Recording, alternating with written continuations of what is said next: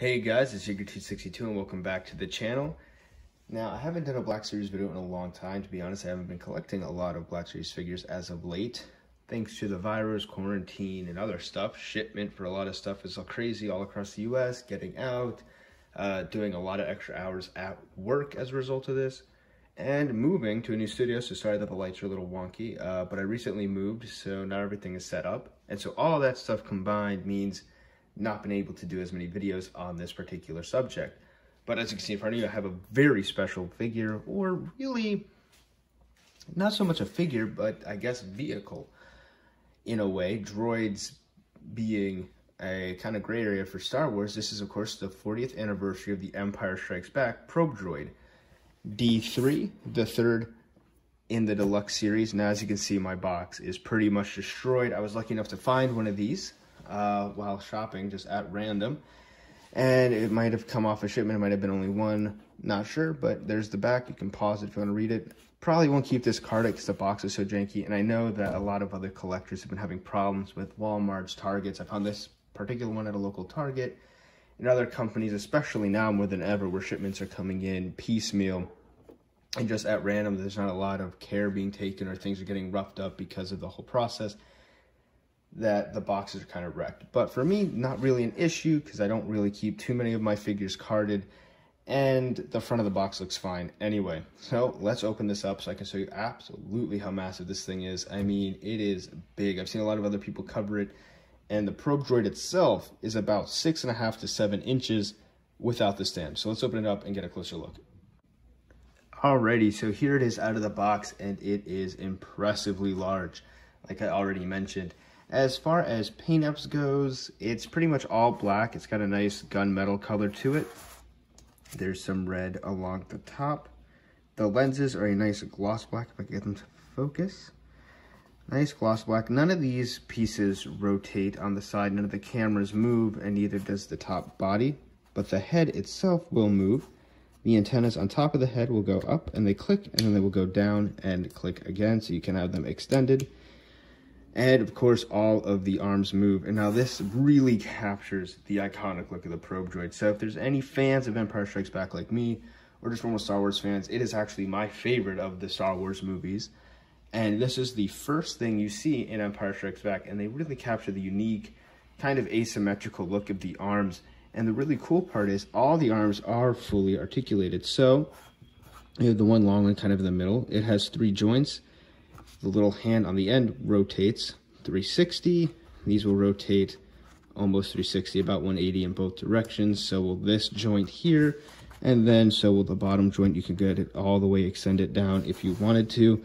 And of course, they rotate 360 under the droid as well, which means you can pretty much pose the arms, and all the arms do that. All the arms have the same level of articulation. You can pose them really any way you want here, which is really nice.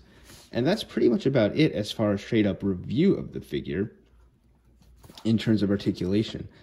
Now, paint apps are actually better than expected. I've seen some other ones that look a little wonky. And of course, the snow stand is nice. Don't want his legs all the way splayed out like that. Make it a little bit more Probe Droidy. But it is really nice. I'll bring it in and we can... The only thing I don't like about the paint apps is the same thing I said about the battle droid. The battle damage parts that Hasbro kind of just prints on there looks a little weird to me. The chipping is just really big, but everything else is super amazing. And it has a bunch of cameras. All the cameras come in the same really nice, super reflective gloss black all around the head. There's some brown, some rust colors. I don't know if you have cameras going to be able to pick them out. There. Along here to make it different than the black, along with the red and silver. Now, not all the paint apps are exactly perfect like on here, but as far as the overall figure goes, it is quite impressive. You got canisters here, little power cells, more red, and then underneath is pretty much, oh, you can see underneath, pretty much just bland. It's where all the arms kind of hang out, so there's not a lot of detail put in there, but they still painted it up and made it look nice because you can see under it on the shelf. Now, last thing about this figure and why it is a deluxe figure and why it is so big and so expensive, it costs as much as other deluxe figures, is not because it's so rare, because it is in actual 1/12 scale or 6-inch scale. So here it is next to General Veers, who stands at exactly 6 inches. And I did a review on him, I think, a little while ago. And you can see it is quite impressive on the shelf. It will certainly take up a lot of space. It looks incredible to me. And it is just massive. Like I said, the Probe Droid itself stands at about 6 inches. If I could get General Veers to stand up. And with the Snowtrooper, who is also about 6 inches tall.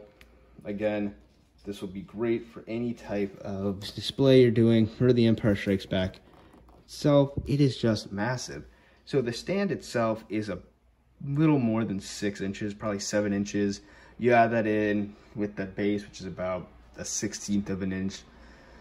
And the droid, it stands easily at about 8.5 inches, all extended like this. So on the shelf, it definitely, the acrylic rod, wow, you can still kind of see it, is a really cool touch, and I'm really happy they did acrylic instead of like the weird clear plastic that they had been doing for like the Biker Scouts way back when.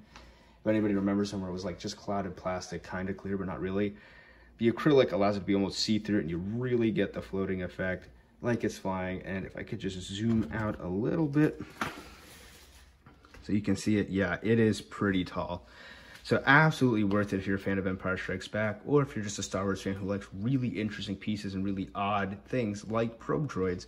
This is definitely something I recommend picking up. It is absolutely incredible, and I am so fortunate that I found one today and actually was able to pick it up. So thank you guys so much for watching. Again, if you enjoy content like this or any action figure Black Series content, please give it a thumbs up, or just let me know in the comment section below if you want to see more action figure stuff. Subscribe to the channel and hit the little bell icon if you want to see or get notified at any other point where I do Black Series videos, which again, given the circumstances of the world today, might be far and in between. But I can tell you, if anybody's interested, I will be doing a video on the Hot Toys Director Krennic figure, that's 6 scale, coming up on, I think, Friday or Saturday. So hopefully pretty soon I will have another figure review. It won't be Black Series, but it is Star Wars. So if you want to get notified when that happens, please subscribe to the channel as always. Thank you so much for watching, and I will see you next time.